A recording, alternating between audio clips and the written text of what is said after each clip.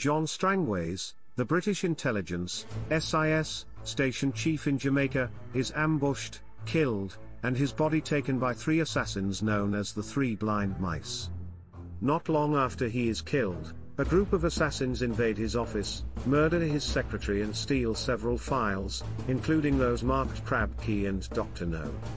When MI6 in London is unable to hail Strangways' offices, they report the situation to their superiors.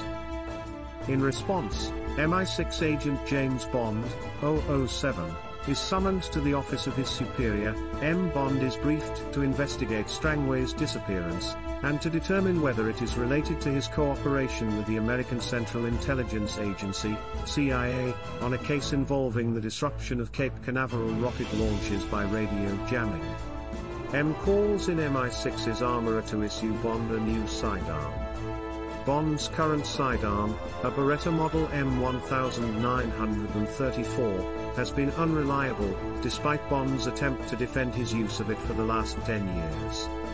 On his last mission, it jammed and prevented him from defending himself, resulting in a lengthy hospital stay. The new pistol is a Walther PP, but erroneously called a PPK by the armorer, standard issue with the CIA. Bond still tries to pilfer his old pistol when he leaves, but M catches him in the act. Upon his arrival at Kingston Airport, a female photographer tries to take Bond's picture and he is shadowed from the airport. He is picked up by a chauffeur, who Bond determines to be an enemy agent after calling his contact and confirming that they did not send the car to the airport. The driver takes off at a high rate of speed, presumably because he spots another car following them. Bond instructs him to leave the main road and holds the man at gunpoint. After a brief fight, Bond starts to interrogate the driver, who then kills himself with a cyanide-embedded cigarette. During his investigation, Bond sees a picture of a boatman named Quarrel with Strangways. Bond locates Quarrel but finds him to be uncooperative when he interviews him. Bond also recognizes Quarrel to have been the driver of the car that chased him from the airport. Bond follows Quarrel and is about to be beaten by him and a friend when the fight is interrupted by the man from the airport who has been following Bond. He reveals himself to be CIA agent Felix Leiter, and that not only are the 2 agents on the same mission, but also that Quarrel is helping Leiter. The CIA has traced the mysterious radio jamming of American rockets to the Jamaica vicinity, but aerial photography cannot find the exact location of its origin. Quarrel reveals that he has been guiding Strangways around the nearby islands to collect mineral samples.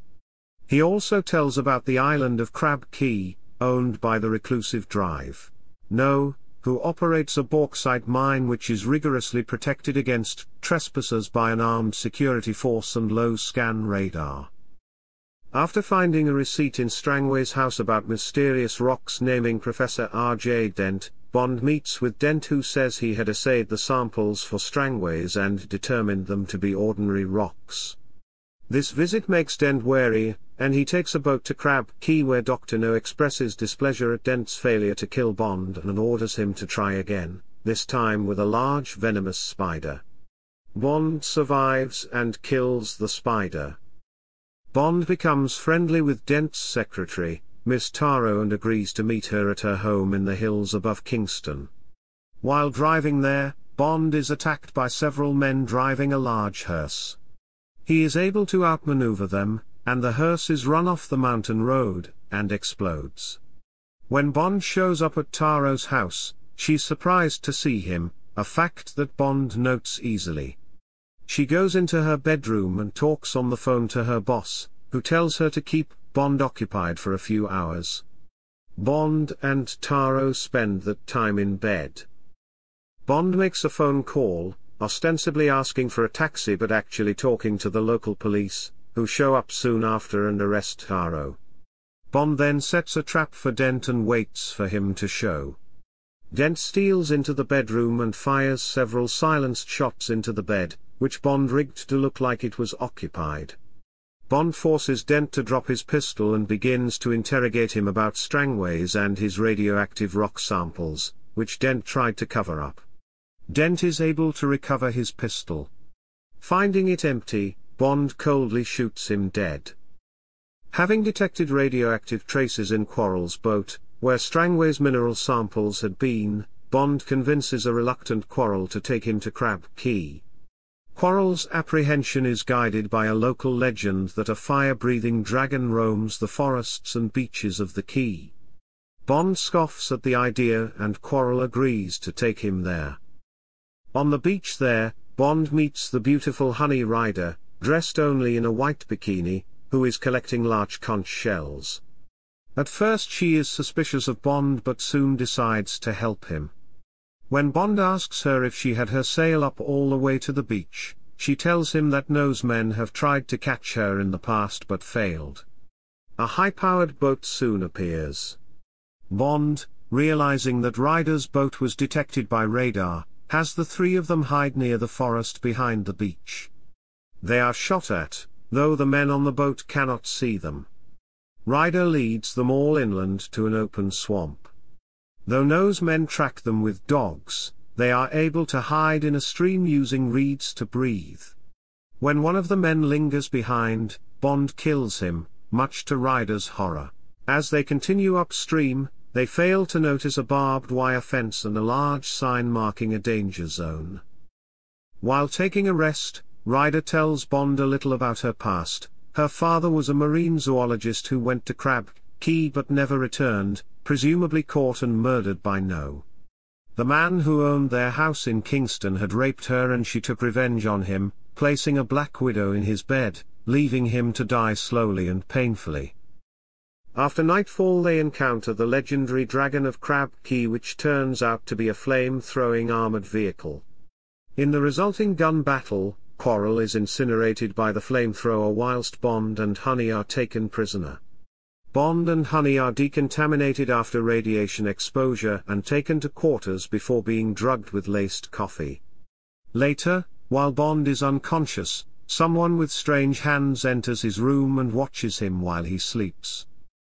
Upon waking they are escorted to dine with Dr. No, a half-Chinese man with mechanical hands that replaced his own after a radiation experiment went awry.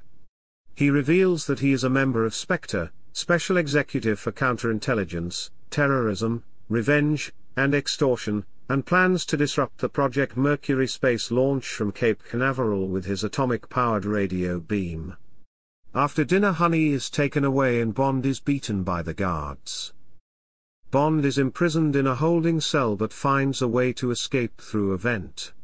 Disguised as a worker, Bond finds his way to the control center, a multi-level room full of high-tech instrumentation with an atomic reactor set into the floor, overseen by Dr. No from a command console. Bond overloads the nuclear reactor just as the American rocket is about to take off. Hand-to-hand combat ensues between Bond and Dr. No, with the scientist being pushed into the reactor's cooling vat, in which he boils to death, his steel hands making it impossible for him to get a grip to climb out. Bond then finds Honey in a room, bound to the floor with water slowly rising toward her head. The two escape in a boat just as the entire lair explodes. Their boat later runs out of fuel and they drift for a while before being found by Leiter and the Coast Guard. They throw Bond a rope and begin to tow him and Ryder back to shore, but Bond deliberately drops the rope, leaving them drifting again on the tide.